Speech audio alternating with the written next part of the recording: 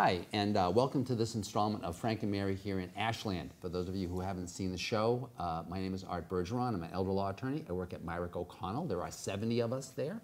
We're actually the biggest firm outside of Boston. This is a little plug for Myrick O'Connell. And as a result, everybody gets to do what they like. I like doing this. So I do elder law presentations like at the Senior Center. But this show is not about elder law. This is about my friends Frank and Mary. You've all seen them at the Senior Center if you've gone. My friends Frank and Mary and their kids, Peter, Paul, and Mary Jr., and their goal is to live in their house until they die and be buried in the backyard. And if you're in Ashland, you want to be buried here. You don't want to go, to your kids in California and blah, blah, blah, because your friends are here. This is your community. And so the purpose of this show is to say, so if you're Frank and Mary living here in Ashland, who are the people you need to know? What are the programs you need to know about? In order to do that, in order to stay here. And so in order to do that, I needed to find a person who knows a lot of people, and that is my friend Steve Mitchell, who was kind enough, as a in his kind of volunteer hat here, he's not as a selectman hat, but his volunteer hat, to come on the show and find us all these great guests, and yet again, you found a terrific person. Yep, thanks a lot, Art, and always a pleasure to spend time with you on the show. And But we have a great guest today. We have our interim police chief, Vin Alfano, with us today. And Vin, if you could talk a little bit about your background, and you've been in police work forever. Forever. And you're a local guy as well. Oh, no, he comes from far away. I heard he came from far away. Where was that? Framingham, right across the F word, Framingham. Yeah. So, a local guy. So if you can just give us a little background. Sure.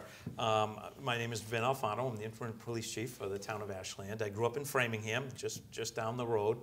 I went to Norwich University, Northfield, Vermont. I graduated from there, and then I started working with a local company, Prime Computer. I was a security manager for them for 10 years. And I felt that I wanted to proceed further into law enforcement. So I took the civil service test and was hired by the Framingham Police Department. So I ended up with the Framingham Police Department for 20 years. I went through just about every position there, patrol officer, sergeant, lieutenant. And at the time, I was offered the chief's position in Bolton, Massachusetts, the town that I actually lived in at the time. And I was the chief of police there for 20 years.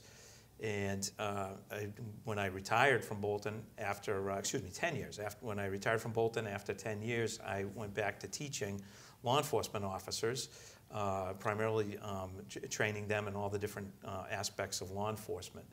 And then I received a call from the town of Ashland that their chief was retiring, and could I help them out? So I came out of retirement, and I've been here for about 7, 8 weeks now. Right. Yeah, I was just going to say, so this is like his retirement job. This is, that career just lasted a long time, what we just heard. Well, that's right, and but we're very fortunate to have Chief Alfano joining us in Ashland, and I understand that things are going well. So glad to have you. Thank you. But let's talk a little bit about the purpose of this show is really to dig into kind of the issues that seniors are engaged in, and we're proud to be a community that invests a lot into lending a helping hand to those that need it. So let's talk a little bit about that. Talk about maybe some of your experiences with those that suffer from Alzheimer's or dementia, and then just some of the challenges that you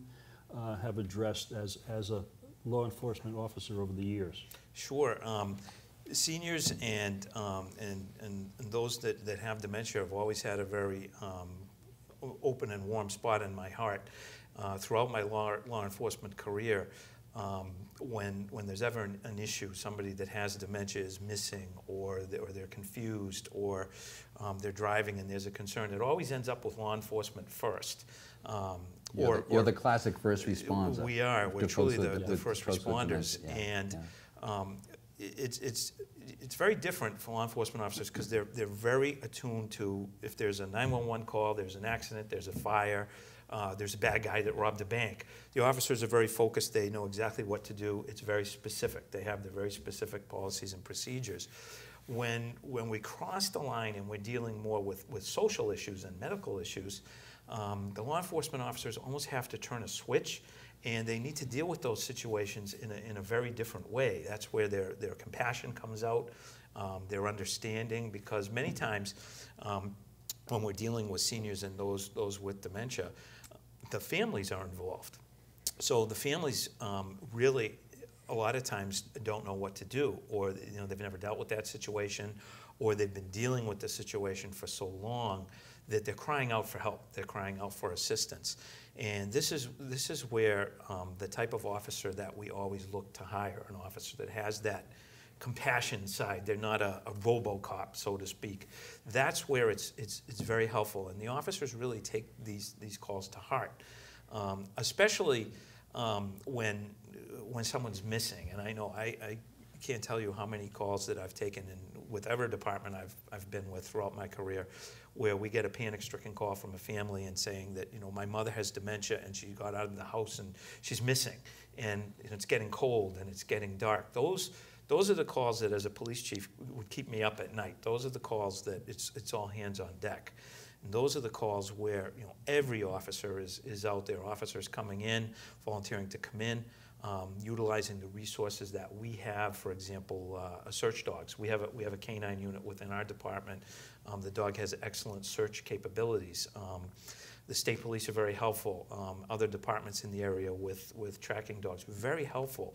I can't tell you how many finds I've been involved with canine units actually finding someone that's missing.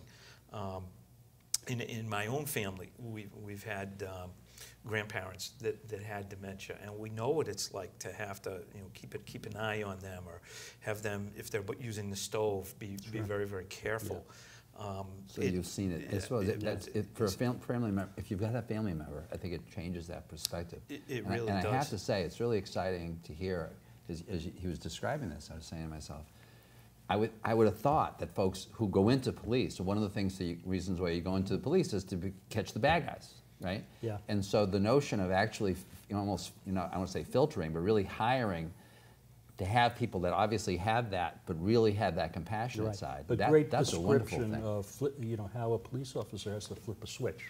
Mm-hmm. They're oriented for certain events to occur, and then where you've got to flip the switch to empathy and compassion for a situation. And I have to say, our police department has been, and particularly Officer Karpousis was involved with our dementia-friendly program from the beginning, and as part of our dementia-friendly program, we're creating a registry of those that suffer, and along with a lot of other things. But integral to to this whole concept and program is obviously public safety. And, yes, that registry program is so important to us, because when we get a call at 7, 8, 9 o'clock at night and a family reports that they have a loved one that's missing, if we have a photograph already in our files of that person, and maybe a listing of their favorite places, where would they go if they were wandering,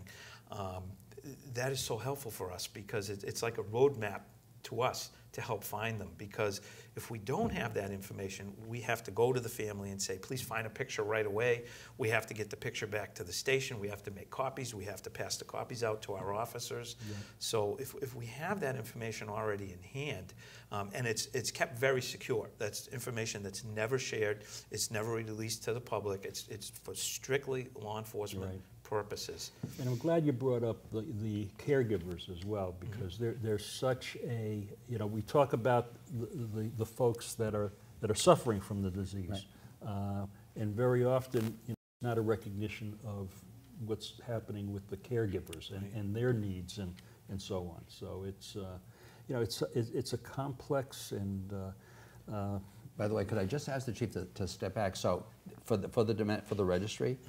So if I'm a person who is a caregiver and I'm concerned about making sure that this person is kind of on your files, because for those benefits, what do I do? Just contact the police department. We're open 24/7, 7 days a week. Yeah. And is there a particular phone number other than 911? I would call it the business. If you're setting something up, just contact the station at the main number, the business number, and you can let us know what you want. And actually, it's probably best to meet. We'd actually want to sit down with you, other than just filling out a form, because a lot of the things that we like to know are the special concerns with the actual person, and again, things like their favorite spots, friends of theirs where they may go, because you never know how these cases will present themselves. You know the old saying, it takes a village. This is a case with persons with dementia. It really does take a village. I'll give you a very quick example. Where I live in the town of Lancaster, there's a lot of senior citizens that live on our street that have lived there for 40, 50 years. So you're the new guy. Yeah, we're the new guy, my wife and I. And there was a wonderful retired gentleman that lived down the street from us. He was in the service, because we live very close to Fort Devens, and he was retired. And him and his wife had a little house, and she was wonderful, wonderful woman, but she had dementia. And every day he would take her by the arm and walk her up and down the street. And we would talk with them when we would see them go by, and my wife would stop over and bring her flowers from the garden. And it was just a nice, warm relationship. One day, we were in our living room on the ground floor of our house, and our dog, we have a chocolate lab, and she's very docile. She was all of a sudden just started running and banging against the windows to the house, and it was getting dark. It was about 6 o'clock at night, and this was in the fall, so it was getting cold, and we didn't know what was up with the dog. So I looked out the window, and it was like a scene from a movie. In front of me, right out the window, I saw an older woman with long gray hair, and she had a long hat, and she had a broom in her hand, and she was sweeping, and it was our lawn outside. And I said to my wife, there's a woman out here sweeping on our grass. So my wife looked out, and she immediately knew who the woman was. She said, that's so-and-so from down the street. And we, of course, we went outside and we saw her. We said, hi, and used her name. And we said, what are you doing? It's getting dark. It's cold. Why are you in our backyard in the dark? And I'll never forget this. She looked at my wife and she said, do you know who I am and where I live? And my wife immediately said, yes, we know who you are, and we will take you home. And so the two of us took her down the street. She lived about maybe 4 or 5 houses down the street. And our street's a dead end, so it's kind of a rural area. And her husband was running around the driveway frantically looking for her. And he was in his 80s, so you could see the horror on his face, because he discovered she was missing. And he was running around, and I'll never forget the look on his face when he saw us with her in our arm, taking her down the driveway. Good story. And it can happen anytime and anywhere, but that knowledge, that local knowledge of just knowing your neighbors, found her. Good point. And we've talked about this before, Art, about neighbors of our neighborhoods in Ashland are mixed neighborhoods. We've got seniors living next to millennials and so on. And I think it's so important for all of our residents to just be aware of your senior residents in your neighborhoods. Right. And going to kind of like kudos to Ashland in terms of really focusing on this notion of creating a dementia-friendly community and really making everyone aware of kind of like what the signs are, so that you can spot somebody and be helpful to somebody who's got dementia and not be afraid of them. Because there's always, sometimes, you see somebody who's acting kind of crazy, you're like, well, I think I'm going to go to the other side of the street. Yeah. But as the chief was talking about, to the extent that if I'm suffering memory problems, right, the only way that I can stay in my house, the only way I can possibly stay in my house is if I can trust if I can be safe, right? Yeah. I can trust my neighbors. Sure. If the chief. Right. Yeah. That's a wonderful thing. That's a wonderful thing. So let's shift gears a little bit from. And excuse me, I'll be right back. I just want to take care of something. So let's shift gears for a little bit from the dementia-friendly discussion. And tenure here, you've been active at the community center. Yes. You've been engaged with our human services department and so on. So speak to that about how you've integrated yourself into our program. my second day here, we have 2 lieutenants on our department. Yeah. And I had said to them, I said, you know, I grew up in the area. I know Ashland very well, but there's so many new things that have happened here that I'm not familiar with. You know, take me around. So I had Lieutenant Bowden take me around. We spent a day on one side of town, and Lieutenant Briggs took me to the other side of town. And I'll never forget this. Lieutenant Bowden, who's a resident, he's a longtime Ashland community member. He's very active in the community. He said, we need to go to the community center first. I said, excellent. So he took me up to the community center, and we went all through it, and of course he walked in and everybody knew him. And I was absolutely flabbergasted with the services that were at the community service center, particularly seniors. I toured the food pantry, which I've seen a lot of food pantries. I've never seen one that large in my life. It was like going into a BJ's warehouse almost. It was amazing, the support from the community and community businesses and area industries there. And very engaging with the seniors. I saw all kinds of different groups and activities going on. And then I found out that they had a senior breakfast coming up. Matter of fact, you were there. You were serving. I saw you there. And I've put that senior breakfast is marked on my calendar because I've met so many people at that. Well, I am involved with I'm a member of the Ashland Lions, and so we do we do take the summer off, but during the balance of the year we have a monthly senior breakfast. It costs $1. It's a great time, plenty of food, $1. It's the bargain of the century for people. And there's plenty of food. We change the menu up every year. I'm a sous chef, so I take orders from our executive chef. But you're right. I mean, it's a our community center it's active. It provides a ton of services, but specific to our senior community. We have a human services department. I just want to throw out kudos to Jen Ball, our assistant town manager, Joanne Duffy, our elder services director, Jennifer Wolfing, our human services director, Cara Terrell, who's a social worker involved with the food pantry as well. So, speak about a little bit how you've integrated yourself into that umbrella of human services that kind of come together to deal with the situation. There were so many different aspects of it. I'll go back to the food pantry. There were quite a few staff members were in there working that, and it was busy. Every time I've been in there, it's been busy. So it's clearly being well used. The staff has been so supportive. For example, we had a fire in town recently, in downtown, and the fire department did a phenomenal job of dealing with that. It was a very serious fire. We were involved from a police standpoint because we didn't know if somebody was still in the building. So our detectives got involved in trying to track down to make sure all the residents were accounted for. But it was such an integrated team of town government. You had the water department officials right there. You had the DPW. The fire department, the auxiliary police were there, the regular police department, my officers were there doing traffic. All the aspects of town government integrated seamlessly, and I see that through the services at the community center as well, with transportation, the transportation services that they have. The classes, they had a number of classes that I was fortunate enough to pop in on and watch what they were doing. I'll say it, and I'll say it without conviction. In Ashland, especially the senior community is very, very well served by town government. It's well supported, it's well served. As a matter of fact, I even said a number of times to my mother-in-law and father-in-law, who are retired, I'm like, boy, you people should move to Ashland, because they're in Framingham now.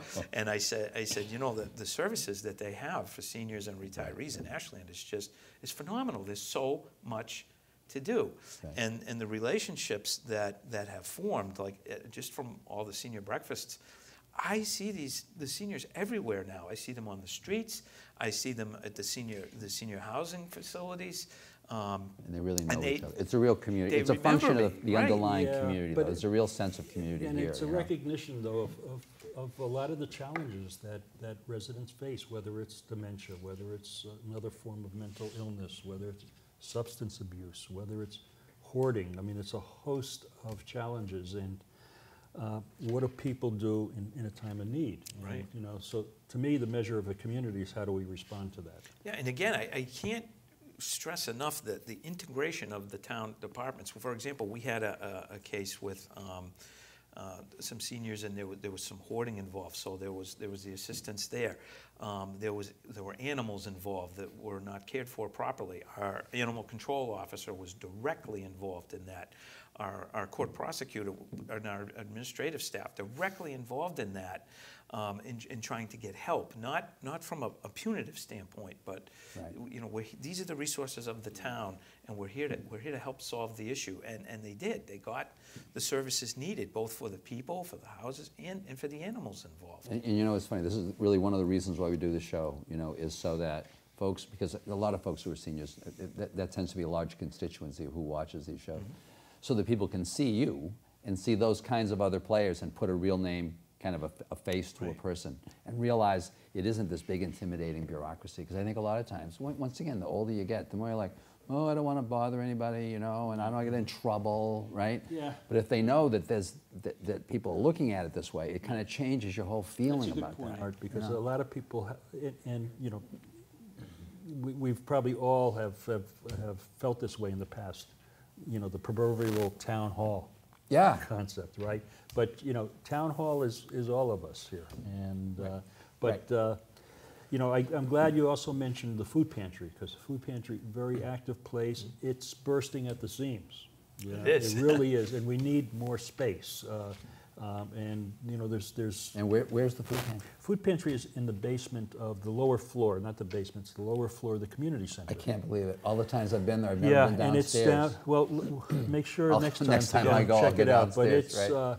there is a, it's a small space. Yeah. Typically, it's crammed with, fortunately, it's crammed That's good, with yeah. needed materials. And, you know, lots of organizations hold food drives on a regular basis, so try to keep it stocked up. But we need more space. So, you know, right. some evaluation for, you know, looking at a new location, expanded location. Excuse me, can I ask the chief one thing though? Because I know before we go, because it's just a kind of question that more broadly comes to my clients all the time. There's that whole issue of, I want to call it of scam, the scams issue, and the abuse issue. So, what should people do? Kind of broadly, if I'm a senior, you know, whether somebody shows up at the door, somebody calls me, should people who think there may be a problem always call the police department? And if so, is there a particular person at the police department that you call? Kind of, what do you do? Because I know it's a kind of it's this kind of ongoing, it's like it always shows up. And I'll tell you, it comes from all different directions, and sometimes it's a relative, right? And so you're kind of, once again, you're nervous, oh, do I want to call the government, blah, blah, blah. Right. But sometimes it's just these calls, or maybe you just get a call and, you know, you hung up on the person, but should they do anything else? Right. Should they report that, But you it's know? not just the call. I mean, the calls are, they seem to be increasing rather than decreasing. Also, the solicitations that go on in neighborhoods. And, you know, I think it's concerning to a lot of people to see, you know, somebody you don't know walking up to your house, banging on the door, and so on. I know they have to be registered, or they should be yes, registered. and they need state licenses. Right, they and need all town of that. permits. But how do we know if they do or they don't? When in doubt, call us. I mean, if you ever want to see a police officer get mad about something, and I'm not talking upset, I'm talking mad. It's whenever we see people that try to take advantage of seniors. Police officers attack those problems with a passion, myself included. I urge all seniors, just be careful when you answer the phone and somebody, you know, slick talking salesperson's on the phone trying to get you to do something. I tell them, be rude. It's the first time in your life you want them to just be rude and hang up. If it doesn't, Because that's true. People don't like that. They don't like to hang up. People don't like to be rude, but that's a case where hang up. Same thing with texts and the computer generated emails. There are so many scams out there, and a lot of people don't realize it. Most of them don't even come from within this country. They come from offshore, overseas. And they really do target seniors because they know seniors may be at a disadvantage. They may not understand something. They may be very lonely and they're looking for somebody to talk to. They really do target seniors. So my first suggestion to all the seniors is, if you're not sure, if something smells bad to you, call us. Call the police station. There's no one person you need to ask for. When you call the police station, you'll get the dispatcher. The dispatcher is the clearinghouse. Yeah. They channel all the calls to the appropriate people that would need to go to that call. And I can't stress enough, you're not bothering us. It's so much easier to deal with a situation from the start before it turns into a scam or the person loses money. And as far as solicitors in the neighborhood, again, call us. Just say, hey, you know, we have a pretty small neighborhood. There's a guy walking down the street going door to door. I don't know who he is. Can you just check him out? And we do that all the time, every day. And one of the reasons that's so, to me, so I get calls either from the senior or from the kids as a lawyer. Oh, so-and-so, you know, they sent this check, and so what can we do? And the answer is nothing. You can never get this money back. Right. Rip it up, throw it away. Just forget it. You know, same thing. Even you know, if there's some friend of yours that you've just kind of written a big check to, chances are you're never going to get it back. Right. So, as you say, the key is to have it. Talk to somebody before it happens. Right. Get some advice before it happens, because these are things that are unreversible. Right. And the biggest thing that I always hear whenever we're investigating a case with scams, especially with the seniors, they're so polite, and they were brought up that way through the generations. And you want to have a kinder, gentler society, but there are some times when, you know, we want them to call us. They're not bothering us. Absolutely. They're not bothering us. We'd much rather solve the problem right away. I think the most concerning issue, though, with terms of scams or taking advantage of seniors is certainly when it happens, a family member is taking advantage of a parent or a sibling or whatever.